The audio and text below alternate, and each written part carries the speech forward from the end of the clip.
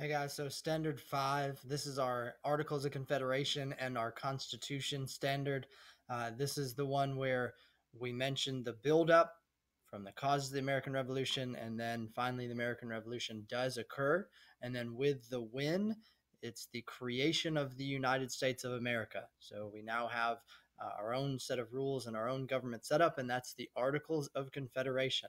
So, under the Articles of Confederation, this standard breaks it down to where it describes some of the strengths of the Articles of Confederation, but also some of the glaring weaknesses of the Articles of Confederation that lead to the need for something else. And that something else is the United States Constitution. So, as far as the strengths go, we said the Land Ordinance of 1785 broke up the new territory into that grid pattern.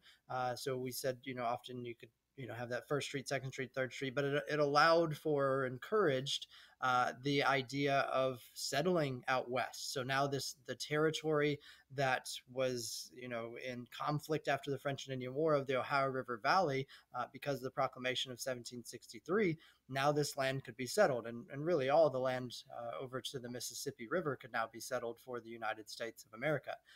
Under the Northwest Ordinance of 1787, you have where not only is the land divided up, but now it's how do territories apply to become states. So how can you go from just being land and people living there to applying for statehood? So that process is all laid out, and that establishes a precedent going forward of how territory can apply for statehood. Then you have certain issues that were addressed, almost like preemptive strikes here. So the issue of slavery that was already problematic was addressed, and saying, look, this new territory, we're not going to allow slavery there, and that will take care of the issue, at least in that area. Public education, and this was monumental. I know it's something that we kind of joke about that you guys are not happy about, but it really is something that was huge to have public education for the citizens, and not just something that it was private tutors or something that was funneled through the church. Now it's something that could be available for a lot more people, for sure. That would be the strengths, and then that's basically the main strengths, because there was a lot of glaring weaknesses. So the inability to tax, inability to raise an army or militia of any kind under the Articles of Confederation were obviously very problematic. No executive, so no executive branch at all. That's an issue, to have someone enforcing the laws. So basically the Articles of Confederation kept our nation together after the American Revolution. But it was pretty obvious they needed to at least be revised. But obviously, we know that they just get scrapped, and we get the U.S. Constitution. And one of those events that we mentioned that lead to the idea that we just got to scrap these is Shays' Rebellion.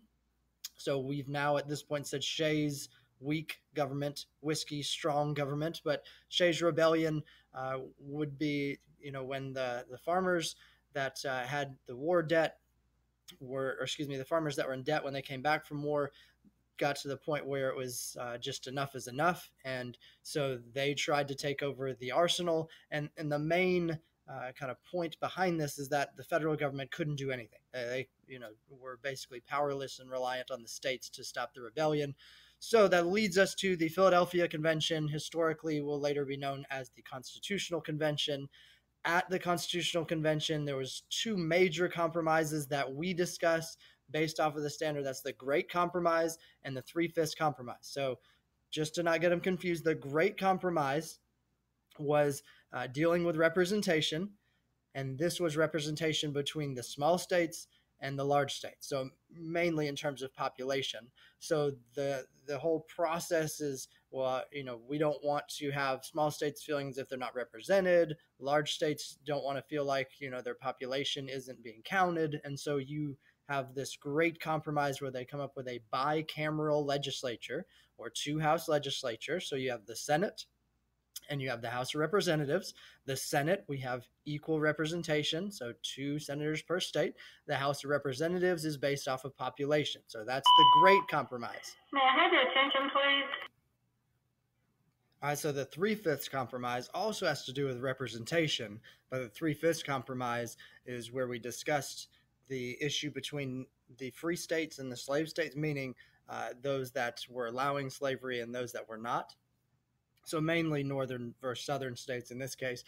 So the southern states did not want to put themselves in a position where, because they had a lower population, that they didn't get a say, or didn't get as much of a say as they would have liked, and so it pushes southern states to say, well, we want to count our slave population.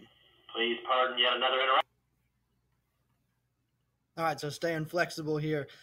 We are talking about the Three-Fifths Compromise and how there was kind of some conflict there in terms of representation between slave states and free states. So the compromise that is sorted out is, well, we'll count 3 out of every 5 slaves in the population. So 60% of the slave population can count towards representation. So this was the Three-Fifths Compromise.